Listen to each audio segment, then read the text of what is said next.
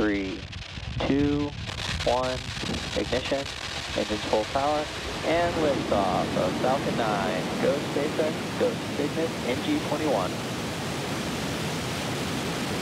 Good morning on today's special Angry Bulletin. In perhaps one of the worst examples of bad timing and bad coincidences that I have ever seen in the history of spaceflight, a payload carried by a Falcon 9 appears to have malfunctioned shortly after separation from Falcon 9's upper stage.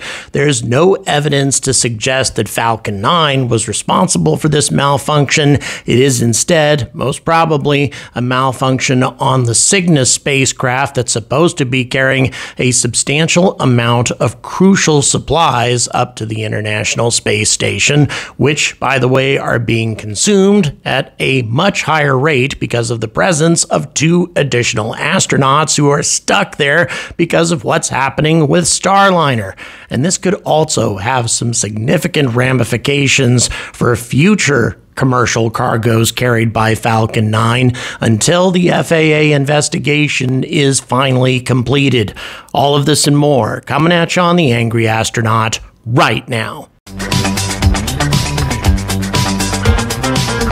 Good morning, and once again, welcome to this special bulletin from The Angry Astronaut, and I'm going to make a quick plug for one of my videos that I just released yesterday. It represents the culmination of over a month spent on Shetland. I really wanted to see the static fire of RFA-1 in all of its glory, and I got an opportunity to do that from less than a mile away. It is the most spectacular engine burn I have ever seen, one of the most spectacular rocket events that I've witnessed, period, simply because I was so damn close. And also, these engines burned for a lot longer than your average static fire from ULA or SpaceX. However, less than 10% of my subscribers have watched, and I'm telling you, you're missing out. Sure, this rocket isn't tremendously powerful, but again, given how close it was,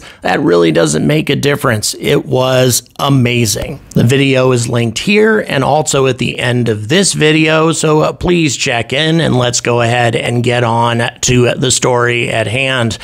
In an example of really bad timing that may change at any moment, this is a rapidly evolving story. It appears that the Cygnus resupply ship has malfunctioned during an attempted burn to bring it into the proper orbit to rendezvous with the International Space Station. As I mentioned before, there's no evidence to suggest that Falcon 9 had anything to do with this malfunction.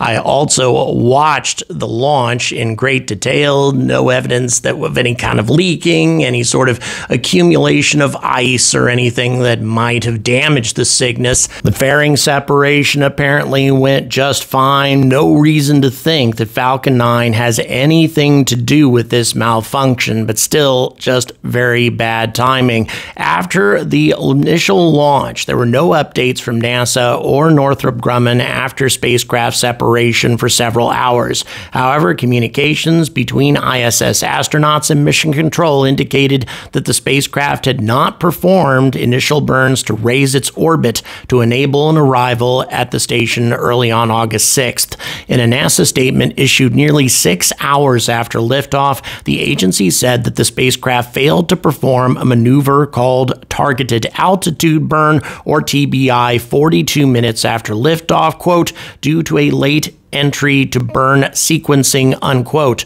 The burn was rescheduled for 50 minutes later on the next orbit, but it also did not take place because of a, quote, slightly low initial pressure state, unquote, in the engine. No indication that there's an actual problem with the engine, just some sort of low pressure that's being read by a sensor that also could be in error. Now, NASA followed up by saying, quote, Cygnus is at a safe altitude and Northrop Grumman engineers are working a new burn and trajectory plan. And they added that the plan should still allow Cygnus to arrive for a capture by the station's robotic arm at 3:10 a.m. Eastern on August 6th as planned.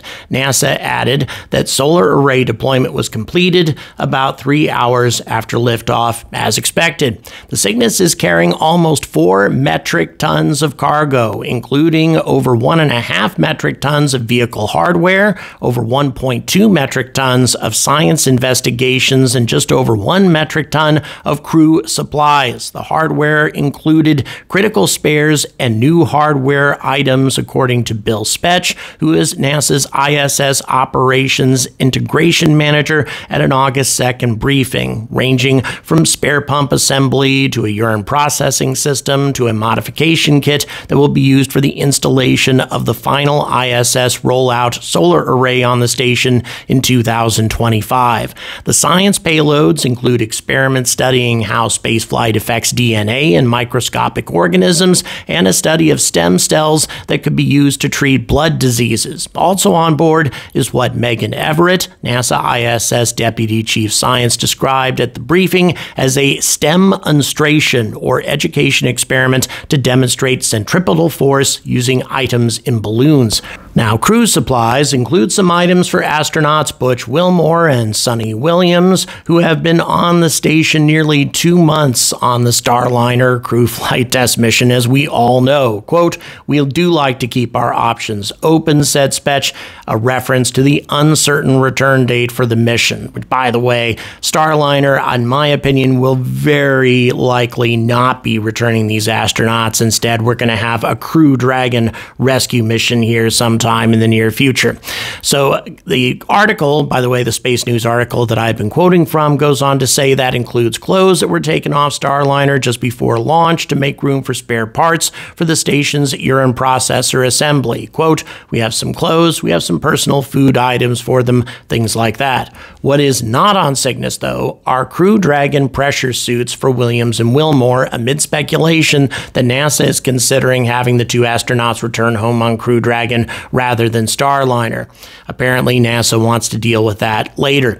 The launch was the second of 3 Falcon 9 missions that Northrop Grumman procured for Cygnus launches, while it works with Firefly on a new version of its own Antares rocket, the Antares 330. That version replaces the Ukrainian-built first stage and Russian engines with a stage developed by Firefly and powered by its own Miranda engines. Ryan Tintner, Vice President of Civil Space Systems at Northrop Grumman, hedged on the call when asked if the new Antares would be ready to handle Cygnus missions after the Falcon 9 launch of the NG-22 mission, currently projected for the spring of 2025. Quote, "I don't think I can give specific timelines about the readiness of Antares," he said. "That is progressing as planned here, and we're on track. Cygnus is a launch vehicle agnostic. We will continue to work with NASA and determine the right launch vehicle after that." So here's why all of this is problematic. Although I am 100% certain that Falcon 9 had nothing to do with this Cygnus malfunction, the fact that Northrop Grumman made the decision to move forward with this launch before the FAA investigation was completed could theoretically lead to problems with their insurance company, assuming that the Cygnus and its payload ends up getting lost. They may have to prove to their insurance company that the Falcon 9 had nothing to do with the malfunction, that it didn't somehow damage the Cygnus during separation or during the flight, something along those lines. And that might apply to every commercial payload that SpaceX currently has scheduled until the FAA investigation is actually officially complete, especially the next crewed mission that NASA is supposed to be launching in the middle of this month, which doesn't appear to be waiting for the FAA investigation to be complete unless NASA knows that the FAA is probably going to wrap up their investigation by that time. This was just very bad timing. And of course, also, these supplies are very desperately needed on the International Space Station, especially if you consider that a lot of them were earmarked for Butch and Sunni. Now, is this actually going to turn out to be a significant problem? Well, no. If Northrop Grumman can solve these issues and get the Cygnus into the proper orbital trajectory, which may have happened by the time you're watching this. As I said, this is a rapidly developing story, then probably no issues whatsoever. But nevertheless, given how sensitive NASA is about the safety of the ISS, especially if we're talking about spacecraft that might have malfunctioning engines, because after all, that's what we've had going on with Starliner, well, it could take a little while before we're 100% certain that Cygnus is going to be docking as planned. I will keep you up to date on all of this. Thank you very much for watching. Please don't forget to like and subscribe, and please consider supporting this channel on Patreon. Don't forget the RFA static fire linked right here. And as always, stay angry about space.